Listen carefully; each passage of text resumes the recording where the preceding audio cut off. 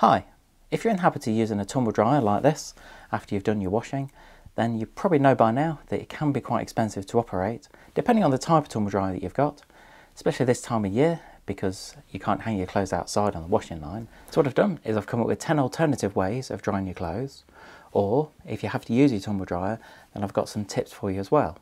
Just before I start, I would appreciate it if you subscribe to my YouTube channel. Just give us a quick thumbs up. Number one on the list, and I suppose it's a really simple option, it's using one of these, a clothes airer. It's something that people have been using for decades. It's a really simple option, and clearly the advantage of just hanging everything out onto a clothes airer is that it will dry naturally. Clearly the advantage of using something like a clothes airer compared to your tumble dryer is that as long as you space everything out properly, then it can dry naturally. There are certain things that are always better finished in a tumble dryer, things like towels. If you're just going to hang them like this, then although it will take a lot longer to dry, and that's one downside of the clothes airer, again, some things might be a little bit hard. So things like towels or some t-shirts are not quite as nice as when they're finished in the tumble dryer. What I tend to do at home, because this is mine, I brought it in today into work, I actually use the clothes airer to put all the clothes on, and I'll leave them for a bit to get rid of the majority of the moisture, and then I'll finish them in the tumble dryer. Now it's almost a really good compromise, and I found it really works because everything is almost dry. It's almost just damp to the touch, so I've got rid of the majority of the moisture on the clothes airer, and then I'll finish everything off in the dryer. So it's a good compromise of everything drying naturally, but then I'm finishing the stuff off in the tumble dryer. But it's not in the tumble dryer for long, it's probably 15-20 minutes. But again, that's a much better way of drying my clothes. An alternative to this kind of airer is a heated airer. Now basically it's a very similar layout to this. It's a lot sturdier than this kind of airer. But the main advantage of a heated airer, clearly you're going to plug it in and it generates heat around the airer, and you just hang your clothes on it exactly like this. And the main advantage is that it will dry the clothes a lot quicker than this kind of airer. Now, when I say quicker, a lot of people, especially if you've got a big family, you don't have the luxury of just being able to pop your clothes on here, leaving them for a day or so to dry naturally, and then put them away or ironing them. Some people, if you're doing 1 or 2 loads a day, if you've got quite a big family, then that can be, I suppose, a real downside to this. A lot of people want quicker washes on the washing machines. They want quicker drying programs on the tumble dryers like this. So this kind of concept wouldn't really work. But if you had a heated airer where it's going to dry the clothes a lot quicker, then that could be a good alternative. Number 2 on the list, and unfortunately I've not got one here to show you, is something called a dry buddy. And this is that's just a brand. But the idea is, it's like a self-contained, it's almost like a cabinet that you can put your clothes in, and then it generates heat within there. So you just normally hang them up on hangers, put your clothes in, and I must say we don't tend to see many in this industry. It's not really something we come across, but again, I have seen some reviews on them. They can be quite efficient. I haven't actually tried one, so I've not spoke to anyone that's actually used one, but that kind of idea, I suppose the idea is they can be a similar size to a washing machine, and they're a bit taller, so space-wise they're not that great, but that could be an alternative to using a tumble dryer. The main advantage of something like a dry buddy or alternative models is that because you can hang your shirts up in there, then they're not going to be creased at all, and that could be a good way of saving having to iron them as well. Number 3, and this is something that's talked about a lot recently, especially within the UK when it comes to saving money on drying, and that's using a dehumidifier to dry your clothes. Now, dehumidifiers at the moment are really big. The market has always been quite big, especially within the UK, but what people are doing is they find alternative ways to dry. And using a dehumidifier, the main advantage, and I suppose what it does, it removes moisture from within the air. Now, where I am at the moment in the conservatory, as I just mentioned earlier, it gets really moist in there, and what I try and do is I try and have a dehumidifier on low all the time, and you'd be amazed how much water it extracts from the air. And that's a similar concept to using it when you want to dry your clothes. And what I tend to do sometimes is I will actually put the dehumidifier in front of the clothes airer. And that's a really good way because all the clothes are spread out, and all I do is I sit it probably a metre or a couple of metres away. And again, you'd be amazed how much water is extracted from the air into the tank of the dehumidifier. Now this is a much more energy efficient way. So dehumidifiers cost pence to run per hour. A lot of them have something called laundry mode. So what it will do is it doesn't, although it has sensors built in, using the laundry mode is a much better way of drying the clothes because it's just a constant almost extraction of the moisture within the air. And you will find, depending on how dirty, it's not dirty, is it? Depending on how wet the clothes are, then you can find it will dry it, probably not as quick as using a tumble dryer, but you're not far off. Number 4, use your radiators in your house. Now some people will go and hang items over your radiator. That's probably not recommended too much because clearly that's going to reduce the amount of heat that you get into the room from the radiator. But there are certain racks that you can get. So you've got little, almost like drying racks where you can hang them over a radiator and then pop some clothes to the front. You've got the heat being generated from the radiator anyway. Why not use it to dry some of your clothes? Number 5, it's a little bit of a simple one this. Towel dry some of your clothes. When you take some items out of your washing machine, just get a dry towel, pop the clothes on there and just almost dry them using a towel to extract some of the moisture from them. And again, you will find that that can make a difference to the speed of the drying process, especially if you're going to put them on an airer. Number 6, again, it's a little bit of an alternative way. If you are using something like a clothes airer, put a normal desk fan in front of it. So it's not necessarily a heating fan, just put a desk fan in front of it and put it on, say, a medium setting. Doesn't have to be the quickest setting. Because what you will find, by circulating the air around all the clothes, and you might just need to turn the air around after an hour or so, that can really help with the drying process.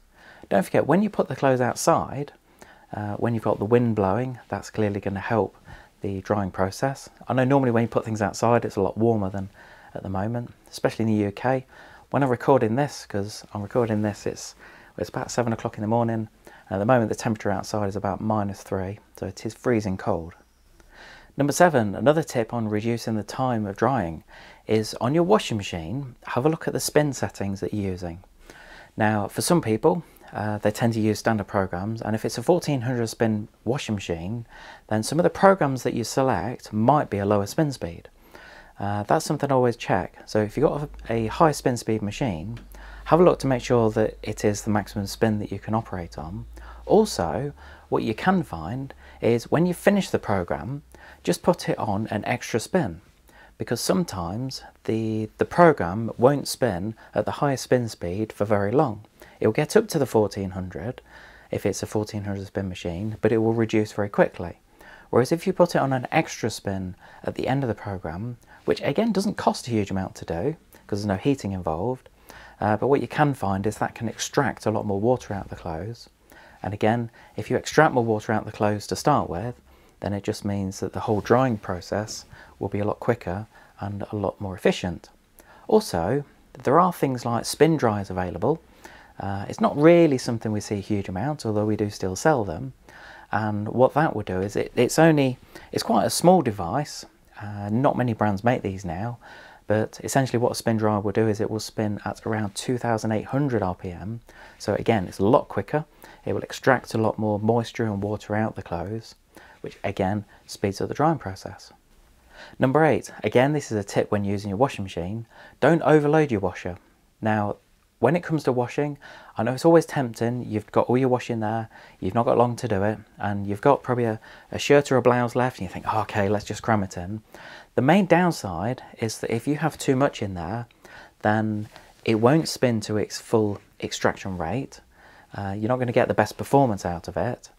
And that's really, I suppose, something we try and say to a lot of customers, that when it comes to loading the washing machine, what you should be able to do is when you put all the clothes in, you should be able to put your hand in like that on top of the clothes, and then you've got the door there.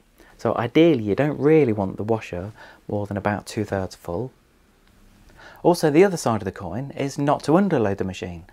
And what I mean by that is that a lot of modern washing machines have like a balanced spin control, so that it will detect that if it can't balance the load out, then it won't spin to its full spin speed. Some people are trying to put one large item in, say a duvet cover, or say a pillow cover, or a couple of flannels, things like that, and there's not enough in there to balance the load out in the machine. So that's something that is quite common with customers, especially when they're having a new machine and if they've had an old machine for a long time, where that kind of technology wasn't around, say 15-20 years ago. So really what you need to do is you need to put a half decent load in there to allow the machine to balance the load out, and then it can spin to its full capacity. Now, number 9, if you really get to the stage that you've tried all these different things and you just found that either it's not quick enough to dry, or some things just don't work for you, and if you have to resort to using a tumble dryer, then I suppose a tip when using a dryer, try and dry full loads each time. If you're going to put lots of small loads in there, then it can be quite a bit more expensive to run. And a lot of modern tumble dryers have something called sensor dry built in, and essentially what that will do, that is a sensor that's built into the tumble dryer, and it will detect how dry the clothes are, and depending on the level that you've set will depend on how long it takes. Now for some people you want things to be, say, iron dry, where it's just left slightly damp if you want to take things out to dry them and then to iron them. Then you've got other things like cupboard dry, where it's ready to take out and just to pop into a cupboard, or things like cupboard dry plus, that's really where it's ready to take out and just to store away if you want to fold it up. And what I was getting at is that a whole sensor drying process within the program and the tumble dryer can take around 10 to 15 minutes, and if you can reduce the number of drying loads that you do, essentially putting a much bigger load in, then again that's going to save you money in the long run. Number 10, and the final thing when it comes to trying to save money when using a dryer, is if you are going to buy a tumble dryer, try and go for something called a heat pump tumble dryer. Now, heat pump tumble dryers use less than half electricity of a standard condenser dryer or a vented tumble dryer. Now, heat pump has a huge number of advantages and disadvantages. I'm not saying they are perfect by any means. The main advantage is that they are a lot more efficient to run, so they cost a lot less. I suppose the main downsides to a heat pump tumble dryer are that they cost a lot more to buy, so the price to initially buy it can be more expensive. Not as much as it used to be. The price gap between heat pump and a condenser dryer has come down a lot. Some brands that we deal with, you're only looking around £50 difference, so for some people it's a no-brainer. The other downside of a heat pump tumble dryer is that it can vary a huge amount. The drying times of each program can vary on the atmospheric temperature. So if you've got it, say, in a warm kitchen or laundry room, then the whole drying process will be a lot shorter than if you've got it, say, in an outhouse or in a conservatory that's really cold, then the whole drying time will take a huge amount longer. And personally, we do say to customers, and hopefully most retailers will say this, that if you're going to have a heat pump tumble dryer, say outside in a garage or even an old shed where there's no heating at all, personally I wouldn't recommend it, because you'll find that the whole drying time will take so long that it's just not worth it. So I hope you found that a little bit useful, or you picked up a little tip or two on how to reduce the cost when it comes to drying your clothes. Now there are many ways, many other tips. If you have got something, so if you've got something, another method that you use to reduce either the time of your drying or the cost when it comes to drying your clothes, then just pop it in the comments, because I'd always appreciate the feedback. As I said at the start of the video, I would appreciate it if you just give us a quick thumbs up on the video and also click subscribe. If you want any comments on the video, whether you enjoyed it, whether you didn't enjoy it, again, pop in the comments. And if you've got any questions, I'll get back to you. Thanks for watching.